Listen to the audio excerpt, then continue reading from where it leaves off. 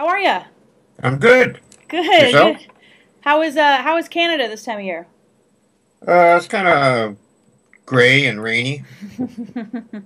Where do you live? I actually live in Nashville, but today I'm in LA for work. So Oh, okay. I'm currently in a nondescript hotel room somewhere in Orange County. Yeah. So we'll just kind of hop right in here and just ask you a couple questions, and shouldn't take too terribly long. Okay. First question I've actually been asking everyone is there a singular moment when you remember thinking, in regarding to the X Files, wow, we're making really iconic television here? I think probably the beginning of the second season, largely because the reaction to how the show was filmed by John Bartley, it had such a huge effect on television per se. Like after that, I mean, nobody was shooting that style of television, and John John just changed things, and I think also the other half of it was, the whole thing with blogs, the stuff was just kind of getting underway back then, and there was seemed to be a huge following for the show by the end of the first season, so it became pretty clear that they had something pretty decent on their hands.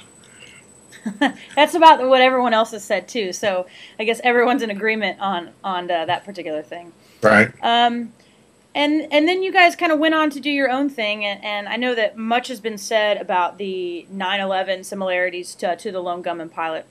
Right. Since it's been about, it's been a decade now. Do you still think much about that at all? Oh, it crosses my mind occasionally. I mean, it was essentially, it was just kind of spooky, when it all happened. I mean, it spooked all of us because it was a very odd coincidence. And what else can you say about it? Right. It's what it was. So yeah, it comes back to me. It was interesting that for several years after it happened, they wouldn't show that episode of the gunman, and it wasn't until they, I guess, put it on DVD on the collection, it sort of was available again to be seen. But I Because it suppose, was just right before then, correct? Like less than a year before, right? yeah, I think so. Yeah, so yeah, still think about it occasionally. And I also know you worked on the second X Files film behind the scenes. Is there Right? anything Yeah. fun you want to share from that experience? Oh, it was well.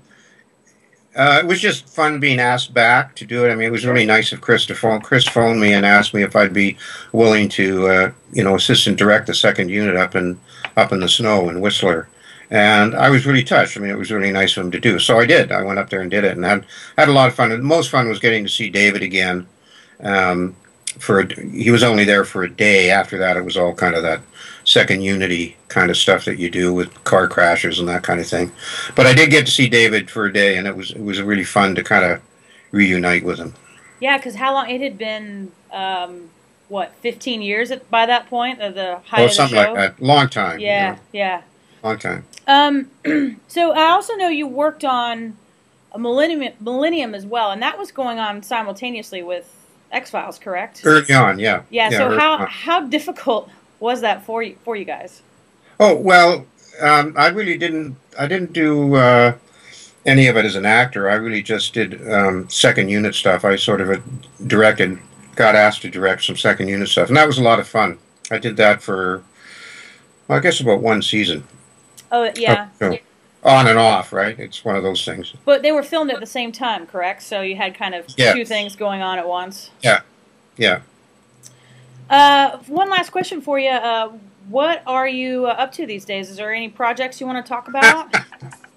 No, I'm pretty well. I'm pretty much retired from the film business, and funnily enough, now my daughter and son-in-law bought a U brew out here where I live, and I sometimes work there making wine and helping out making beer. So No way. a whole big change in my life. Anything that they sell commercially or anything like that? No, it doesn't really work that way. Okay. Basically, you can come in and order stuff and brew it yourself and then take it home. We have some really antiquated liquor laws up here, so it's hard to do. For instance, like in the States, you'll see breweries that'll have a restaurant and a pub attached to them and stuff, which is really cool. But it's hard to do that up here. Right, right. It's hard to make your own brew, or if you do, the way it works is you make it. There's one place that does it up here that I know of, and they make their own brew, but they have to sell it to the government and then buy it back from them in order to sell it at their pub. So Maybe one day they'll come around. yeah, maybe. Well, thank you so much for talking. I know that fans of Frank and everything that he's done will be happy to see you again, and know that that you're happy and all is well up in Canada. Yeah, I'm good, and I'm really happy for Frank. He seems to be having some good success in Britain, and Strike Back last year, and now he's got his own show going. I think that's great. I hope we get to receive it up here. I'm looking forward to seeing it. Yeah, it's really, really good.